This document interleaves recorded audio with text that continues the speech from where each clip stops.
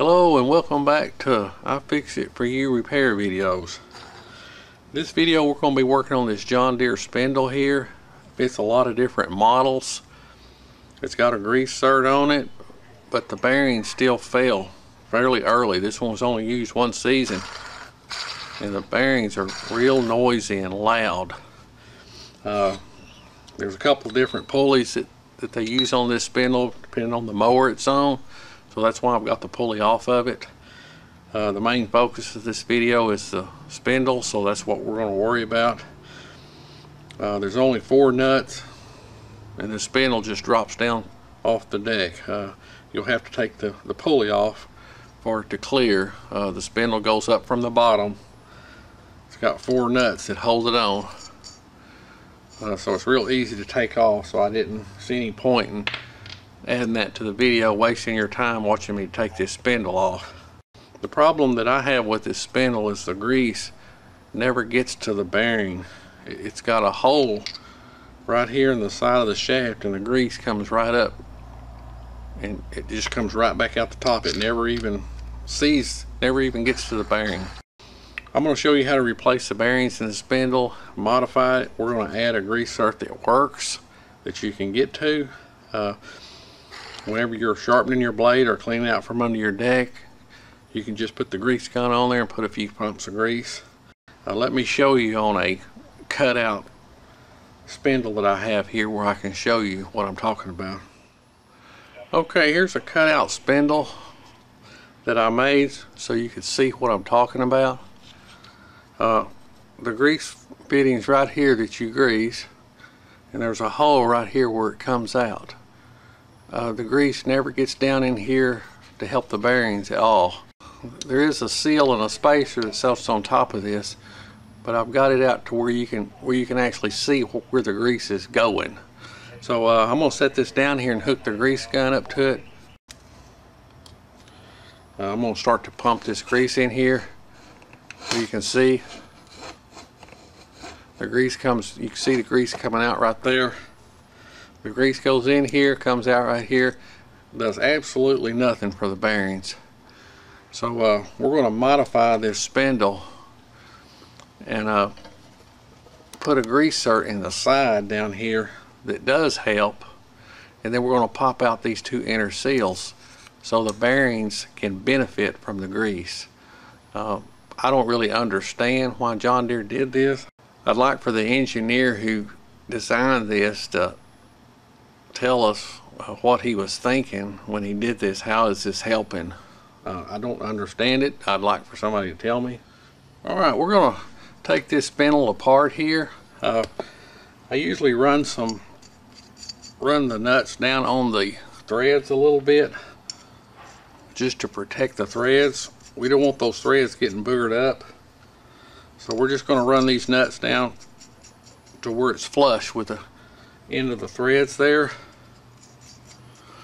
because we're going to set this on here in just a second. I'm going to take this grease cert out right here. It's a 5/16 nut driver, just so I can gently tap on the shaft. We'll put it back in when we're through. You can take 2 blocks of wood like this, and a lot of times the shaft will just fall out, but sometimes you just need to lightly tap it.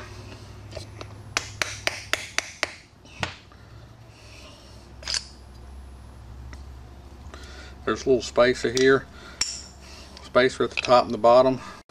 We're just going to use a little drift to set back down in there like this.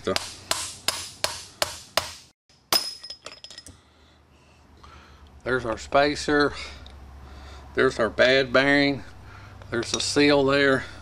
Now we're going to flip it over, do the same thing to the other side.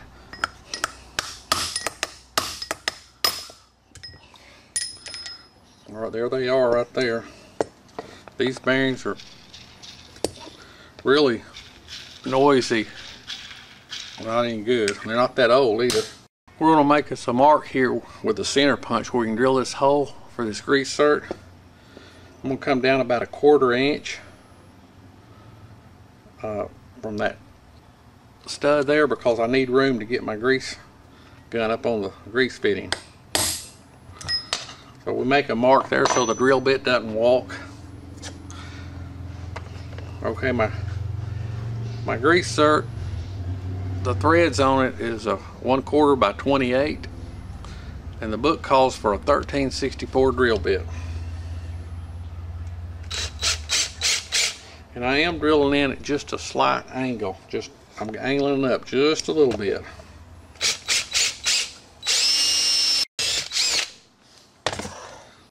Don't water that hole out any because you want that fitting to be tight. 1/4 by 28 tap here. We're going to put a little WD-40 on it. Whenever you're turning this in, don't just start twisting it in all the way. Go forwards and backwards, forwards and backwards. You're just giving that thing a chance to bite in there. And we're not going to run it all the way in.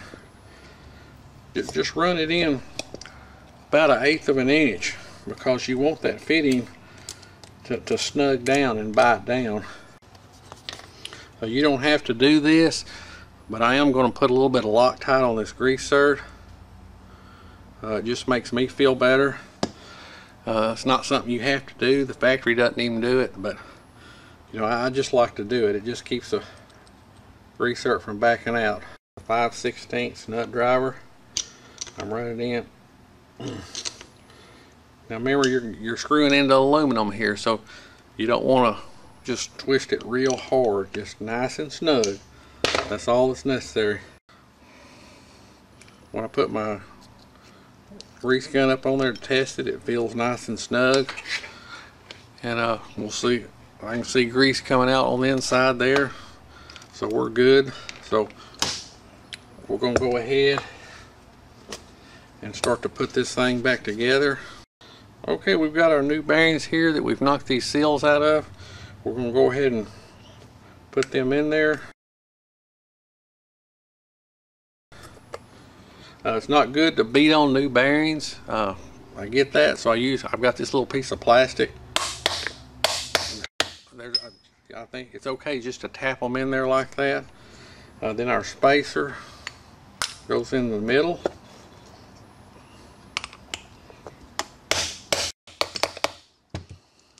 These bearings will just almost fall in. They're not that tight in there. You can just almost push them in by your finger, so it doesn't hurt to tap lightly on them. Yeah, you don't want to hit on them hard. Now this spindle has seals on both sides of it.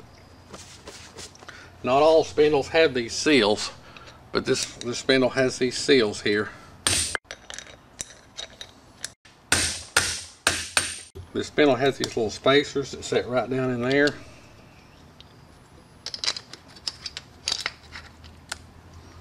You'll be able to fill it full of grease right there on the side. Now we'll look at that cutaway spindle that I made and let you see how the grease actually gets to the spindle. I mean, this thing already feels smooth.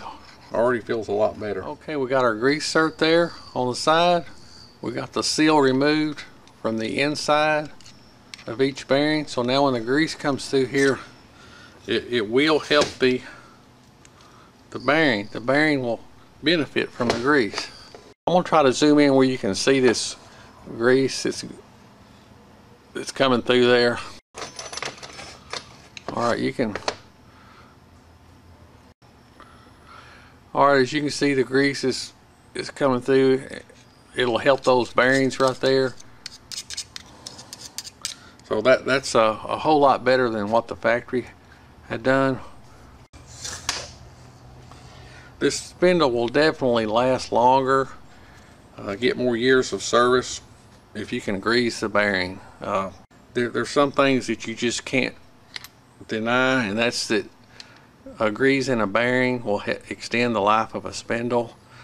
Any way you look at it. Removing the seals allows the grease to get to the bearing. The way John Deere had this thing originally set up, the grease was doing absolutely nothing.